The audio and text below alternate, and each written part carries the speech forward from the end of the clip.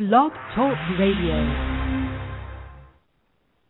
Hello out there, everybody. It is Wednesday, May 30th, 2012. I am David Domzalski, founder of the Financial Bin and host of Financial Bin Radio. Before I introduce you to our guest today, let me share a few quick notes. First off, if you haven't done so, please go out and pick up your copy of Entrepreneur Intervention, Triumphs and Failures of Entrepreneurs.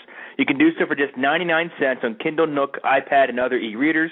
You can also get a paperback copy for just under $10 at Amazon and CreateSpace. Go to financialbid.com, click on the book section at the very top, and next to the login button for more information. Now, secondly, we are still finalizing everything for landlord intervention. We had a few issues with the cover, which we're rectifying right now. And to remind you, this is a book by a gentleman who has been in the real estate rental business for over 20 years.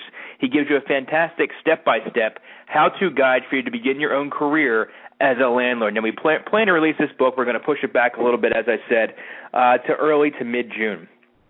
Now, let me introduce you to our guest for tonight. His name is Todd Romer. Todd is the president of Young Money Events, which brings relevant and in-person financial and entrepreneurship education to the college market. He is also the publisher of Young Money Magazine, and Todd joins us right now. Todd, welcome to FB Radio. Thanks for having me, David. It's great. Oh, no problem at all. Let's just jump right into it, Todd. Can you walk us through and give us a brief history of your background prior to Young Money? Sure. Prior to Young Money, I graduated University of Dayton, and then I was in medical sales for about 10 years. So completely different industry. Sure. So why did you decide to start Young Money Magazine, and what was the whole reason behind it? Sure. When I started around 16 years of age investing in the stock market, I had a lawn mowing business that was really bringing in a few $1,000s a year through high school and through college. And when I had this cash in my hand, my father had just simply said, you do something with that. You need to buy a stock. And I said, I have no idea what a stock is. From that experience, I bought 10 shares of Johnson & Johnson stock, and by the time I was a senior in college, that stock had split twice, and I had my $430 investment turned into over $2,000, and I realized that I had some knowledge that perhaps maybe most of my peers weren't really thinking about or even knew about, and that was the power of compound interest and getting started early. So I started the Young Money Magazine because at that time in college I was picking up Money Magazine, Smart Money Magazine, Kiplinger's, and all the content was way over my head. It talked about how parents with children need to invest for retirement, saving for college education, all the things that was unrelatable to me, and I would only go for the stock picks in those publications. So I couldn't believe that there was not some media or publication at the time. This is back in 1990, if you will, and then It took me several years to kind of figure out my true calling, which was to continue to be an entrepreneur from a lawn mowing business to a publisher of a magazine. So in 1999, I realized there still wasn't a print magazine out there for the young adult market, and that's the primary reason why I started the magazine. So I know you're doing speaking events now as well. So why the transition? What led you to transition from being the magazine publisher to being a public speaker? And do you feel this is maybe a more effective way to spread your message these days? Yeah, absolutely. 2008, it started to be very clear that the magazine business was a terrible business to be in, especially print and the young adult market that we reach. So not much of that audience reads print anymore. So outside of our website, when we would do events on campuses around the country, prior to the internet was just forming in the early 2000s and getting still print was doing well. We had such great feedback about the magazine that students were now coming to us on campuses at our display tent and table, and we're asking more questions about how do I get ahead with my student loans. So I've got issues with credit card debt. I have interest in investing. I have $3,000 I made from a summer work. What do I do with it? So there was an obvious interest from the market, and then we kind of, because of the print going kind of south in 2009, we then realized we have a whole separate business opportunity to get on the turf of the college student and hold relevant financial education events, and that's what we're doing now. So just to try to get a timeline here, so 2009, now, is that when, did you stop printing the magazine in 2009? Or correct. Is it still in Correct. print? Okay, just making sure. And then 2010 is when you started Young Money Events, right? That is correct, yep. Okay. Yep. I'm sorry, go ahead. Yeah, since September 2010, we have been on 120, almost 125 campuses around the country with our Young Money Live platform. Okay, so you kind of touched on it a little bit in your previous answer there, Todd, but what is your overarching goal with Young Money Events, and can you maybe tell us a little bit more about what you guys do on campus? Sure. The overreaching goal with Young Money Events is to really change financial behavior. In the magazine, we certainly had a lot of content that could help with understanding financial knowledge, and certainly our goal was to change financial behavior, but now when we're in the face of the college student and we have an audience, if you will, literally, with the presentation that I deliver, we really are, the goal is to really have them look at how they can change their financial behavior to really reach their goals and dreams. And really, at the end of the day, this is not only about financial education or to learn about how money works. It's really to ignite dreaming again within this young adult market who has been kind of, the dreams, if you will, have been pushed down the last few years with the economy, seeing some of their parents go through some tough times. So that's the overarching goal, is to really get young people thinking about, hey, if I get this money thing down, I can actually start a business, I can actually think about that dream again and perhaps even, pursue a career that may not be an entrepreneurial venture, but certainly just ignite and dreaming again. That's the overarching goal. Sure. Now you said you've been on about 120 campuses. How receptive is the audience? Your target audience is college students. How receptive are they to your message? They're very receptive. From students at private universities where we've held events such as Georgetown University, $50,000 plus a year tuition, to state 4-year schools that tuition's $5,000-$6,000, to 2-year community college schools. Students of all economic backgrounds, are interested in what we're talking about. I believe strongly that that's the case. Of course, not every college student.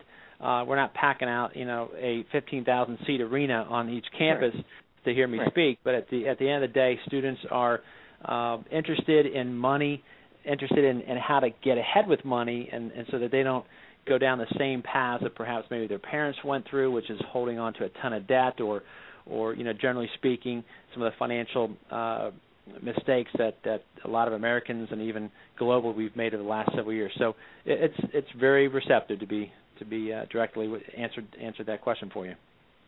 What kind of feedback are you getting in general, and have you really received any press on the events portion of your business? We've had Reuters did a story on our event that went into several newspaper news dailies around the country in September of 2010 when we launched. We've had actually just a recent, so here and there we'll have news dailies pick us up in the local markets of the event, and we had local NBC News affiliate in South Bend, Indiana, that came to the event at IUSB in South Bend, Indiana University, South Bend, and did a story in the 6 o'clock news about us being there, and so that was a lot of fun. And we do anticipate more media coverage as we go. Excellent. Now, as you know, Todd, and obviously our listeners know, at FinancialBin we focus on personal finance and entrepreneurship for the Gen Y market as well. What is one tip that, when you're giving your talks, what is one tip you always leave the audience with? It's in anything to get ahead. I think in life and generally, even in handling your money, or talking about how we started Young Money, how I started literally from my basement in Cincinnati, Ohio, is the tip is you need to eliminate fear as much as possible. It's not 100%, but also simply the tip of you got to fail your way to success. And a lot of people have heard that before, but some have not, especially the younger people, and they kind of look at me in a strange way. But the key to success in anything is to try, and you're going to fail, but that you got to get back up. So fail your way to success is a big tip. Even when it comes to managing your money. A lot of people, a lot of students will raise their hand in front of their peers, and I pretty much tell them this is not a time to feel guilty or to be embarrassed about how you've handled your money. Some have had a significant credit card stash and pile of debt, and I said, regardless if you have $15,000 that you're embarrassed about, you're still only 20 or 22 or 23. It doesn't matter. You can restart tomorrow. You're still young to get ahead and not make those same mistakes going forward.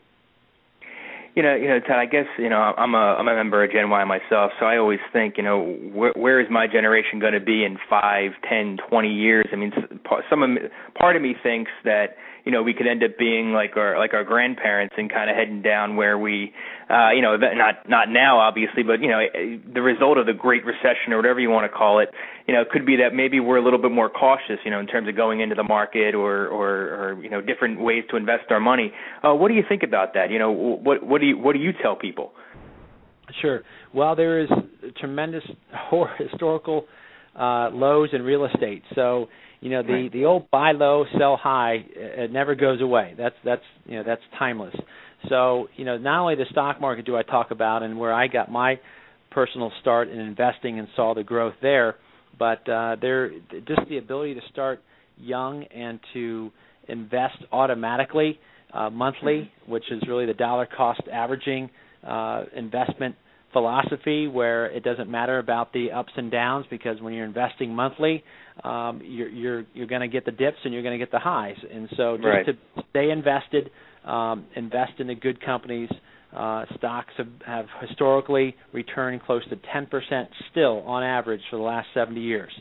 So that's through all the world wars, through all the recessions, still through all the current debt issues that we're dealing with globally.